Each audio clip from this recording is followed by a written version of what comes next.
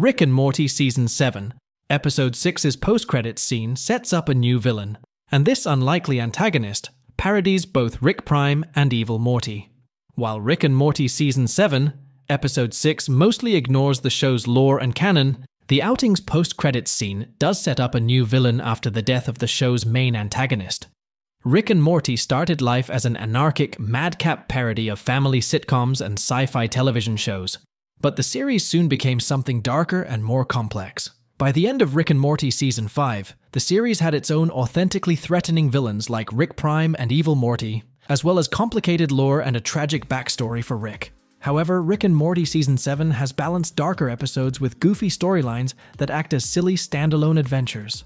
For example, Rick and Morty Season 7 Episode 5 was a show-shaking outing that saw Rick and Morty team up with Evil Morty to finally kill Rick Prime once and for all. After a bloody battle, Rick beats his nemesis to death with his bare hands, only to feel numb and empty after the fact. Despite this dark twist, in Episode 6 marks a wild clip show-type outing wherein Rick audits Morty's claims about the pair's adventures, only for the duo to end up accidentally killing the omniscient observer, facilitating their audit.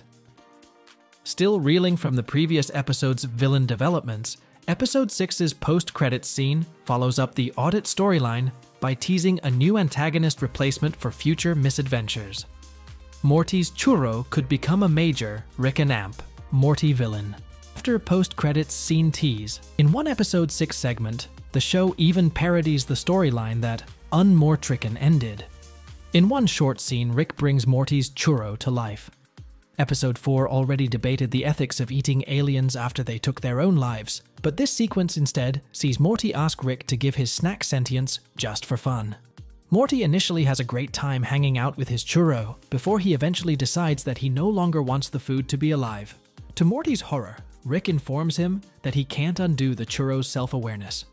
This results in Rick and Morty abandoning the sweet treat on a remote, desolate planet, leading Morty's churro to vow violent vengeance on him. The gag returns in Rick and Morty Season 7, Episode 6's post-credits stinger, meaning the churro is likely to show up again after this outing. Now that Rick and Morty killed off Rick Prime, this churro could even become a recurring major villain in the series. After all, his origins aren't all that different from Evil Morty's backstory, with both characters being betrayed by a version of the show's heroes and vowing not to rest until they finally get revenge on their former friend. Rick and Morty Season 7 Episode 6 mocks the show's villain canon.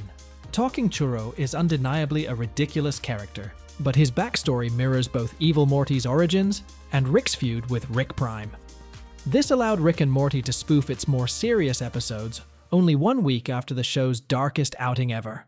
While the Churro's promise to track down Morty is hilarious, it isn't all that different from Rick's 137 devoting years to tracking down Rick Prime or Slow Mobius's widow, considering the same path in Rick and Morty Season 7's saddest post-credits scene.